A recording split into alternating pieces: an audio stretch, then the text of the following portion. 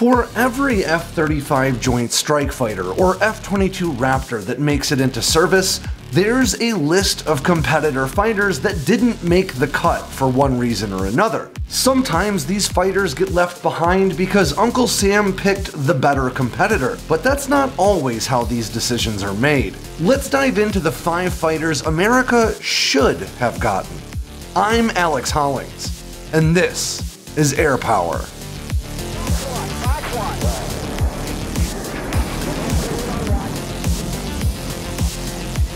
Right off the bat, I want to be clear that this list is pretty subjective. There is a ton that goes into the fighter acquisition process, and you could really write a book about each one of these programs. So while I speak in broad strokes about the incredible potential some of these platforms had, I want to be clear that I'm leaving a lot of the nuance on the table just for the sake of time, and there are certainly arguments to be made that Uncle Sam made the right call when he chose the fighters we have today. In some ways, this is a list of fighters I wish we could have put in production alongside many of the jets that are operating today, but that's obviously just not feasible. Like all military forces, the US has to balance capability against capacity. In other words, it doesn't matter if you have 300 of the most advanced fighters on the planet if you need at least 500 to accomplish your mission. So defense officials have to balance the cost of the fighters' advanced capabilities against their capacity, or the number of fighters they need to meet their defense obligations. In this example, it might mean only purchasing 100 of those advanced fighters alongside 400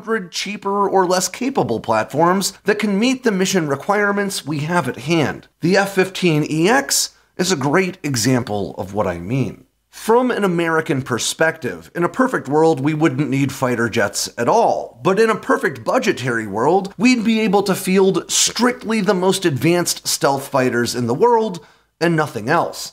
But we don't live in either of those worlds, and in order to meet the defense obligations the Air Force has to this nation, it needs more fighters than it can afford to operate F-35s. And as a result, F-15EXs are being purchased to replace dated F-15Cs and Ds that at one time were going to be replaced by F-22s. But it's not always this question of simple arithmetic that ultimately puts a fighter into production or not. Sometimes fighter programs don't survive because the Defense Department doesn't have faith in the contractor to deliver on what they promise, or because the capabilities offered by the aircraft aren't ones the nation has a pressing need for at the time. But for whatever reason, these are the fighters that didn't make it into production. But if they had, they would have offered some incredible and often unique capabilities. Up first is the F-16XL. Back in 1977, about 3 years after the first F-16 took flight,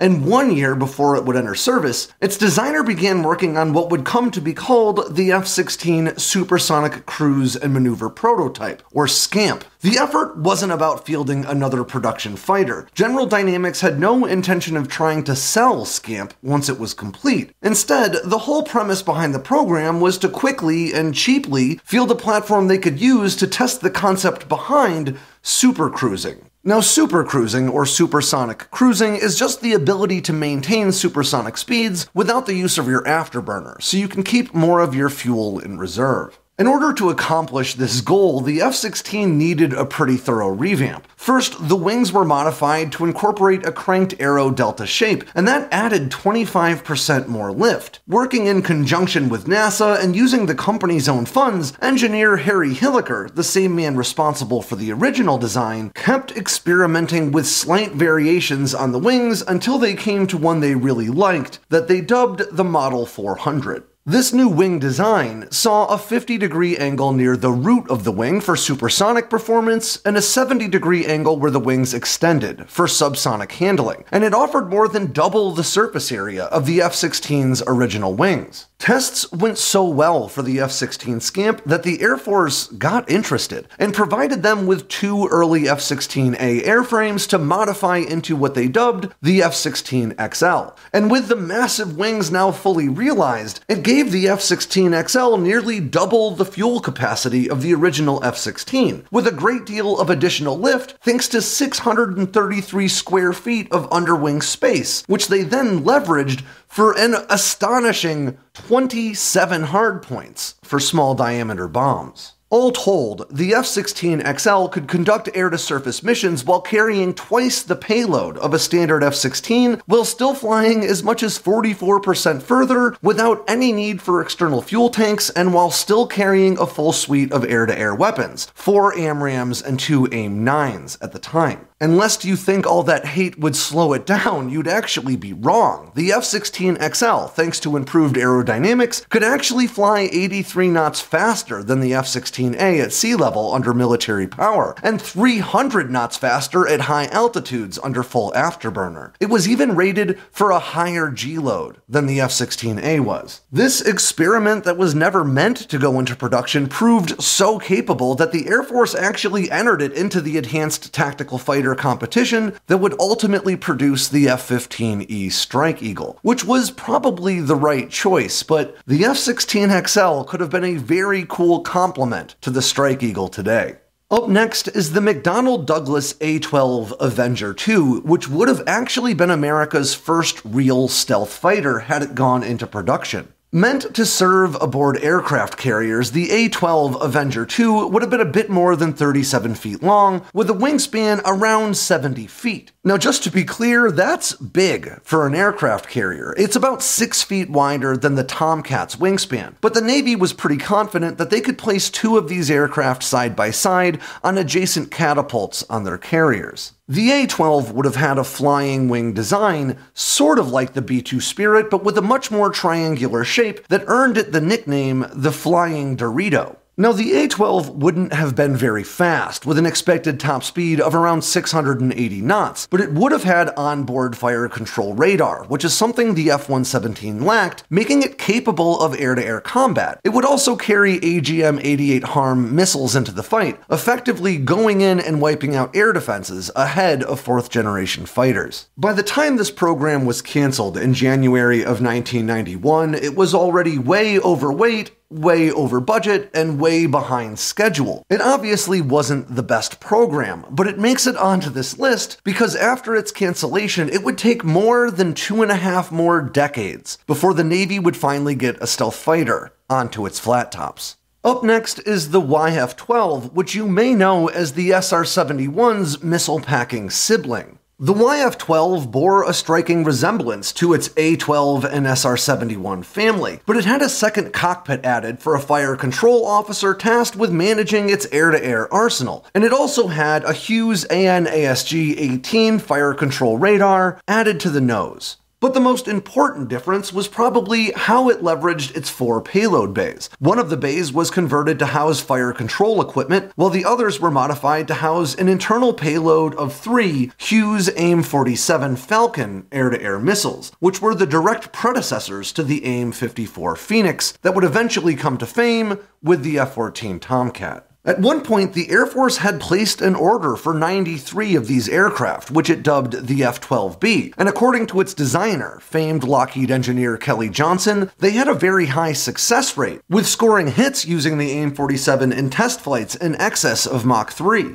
Officially, it was Russia's success at developing ICBMs, reducing the need for high-speed interceptors to stop their heavy payload bombers, that ultimately killed the YF-12. But according to Kelly Johnson, it was worries about it competing with the XB-70 Valkyrie for funding. Who you believe is up to you. Up next is the ASF-14 Super Tomcat, and I have been tempted to say this next one is my favorite a few times on this list already, but I think the ASF-14 really might be. There were a few different proposals to modernize the Grumman F-14 Tomcat for continued service into the 21st century, including the ST-21 and AST-21 proposals, which were really updates for the Navy's existing Tomcat fleet that could have included the purchase of a few additional airframes. But the ASF-14 would have been something different. It would have been an entirely new aircraft that shared a lot of design cues with the original Tomcat, in much the same way the FA-18E and F Super Hornets were entirely new aircraft that just shared design cues with the Hornet, really to trick people into thinking they were more cost-effective. The ASF-14 would have been powered by a pair of GE F-110-129 engines, which were an improvement over the GE F-110s, which were already a dramatic improvement over the Tomcat's original and troublesome TF-30s. And thanks to these improvements, alongside a number of aerodynamic changes, the ASF-14 would have offered more speed, more range, and the ability to supercruise at a jaw-dropping Mach 1.3. There was even a proposal to incorporate thrust vector control, which allows the pilot to orient the outflow of the engine independent of the aircraft itself, which allows for some incredibly aerobatic maneuvering. The existing Tomcat had variable wing geometry that was controlled by an onboard computer for maximum benefit in handling, which allowed this massive, in comparison fighter to even outturn the F-16 under some very specific circumstances.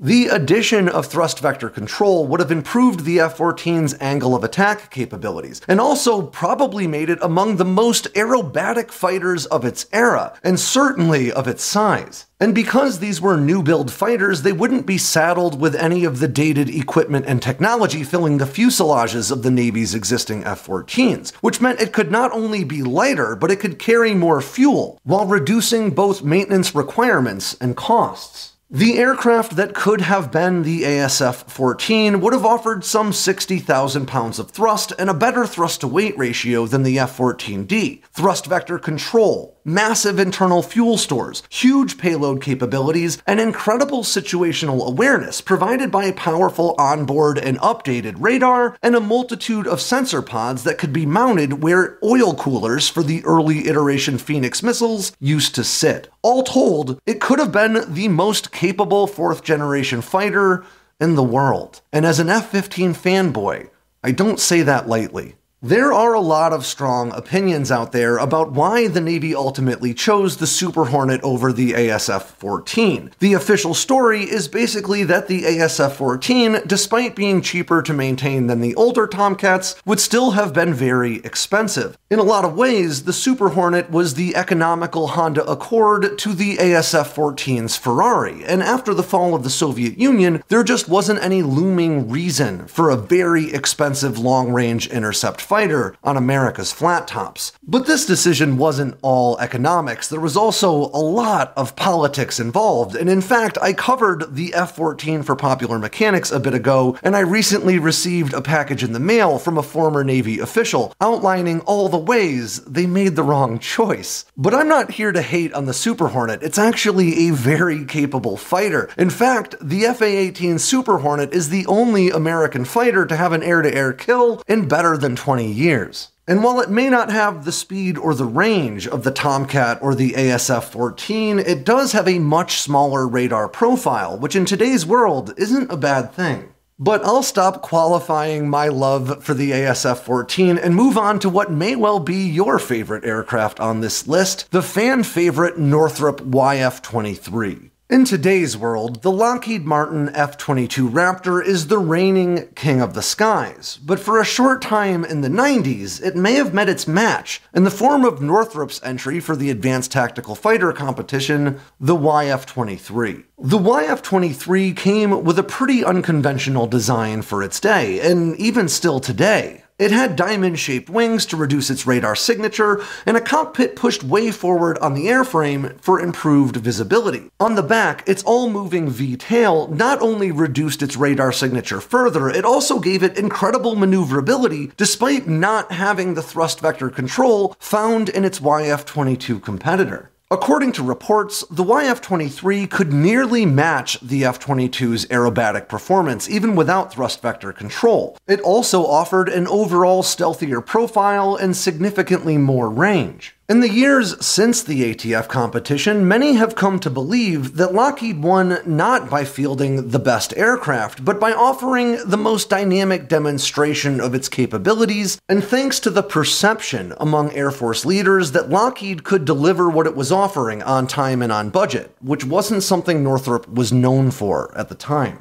Of course, today, Lockheed Martin isn't exactly known for its fighter aircraft being on time or on budget, and Northrop's B-21 program continues to be both. But hindsight is 2020. The truth is, whether the Air Force chose the YF-22 or the YF-23, the result would have been an incredibly capable platform with no peers anywhere on the world's stage. But in a perfect budgetary world, it would have been pretty cool to watch them fly together. And that does it for yet another edition of Air Power from Sandboxx News, but I really want you guys to tell me what you thought of this video. If you like these sorts of lists, I can do more of them, and this is the first time I've ever tried doing a video without a really concrete script in front of me. If you guys want to learn more about each of these aircraft, I actually have videos about most of them and articles about them all. I'll include links down below. And now for my outro spiel. I'm Alex Hollings. Make sure you swing by sandboxnews.com today and every day for all the latest in news, entertainment, and motivation from all around the force. If you got anything out of today's video, make sure to click like and subscribe down below, and leave me a comment so I know what I should cover next. And of course, don't forget to tap on that bell icon so you never miss a drop from Sandboxx News.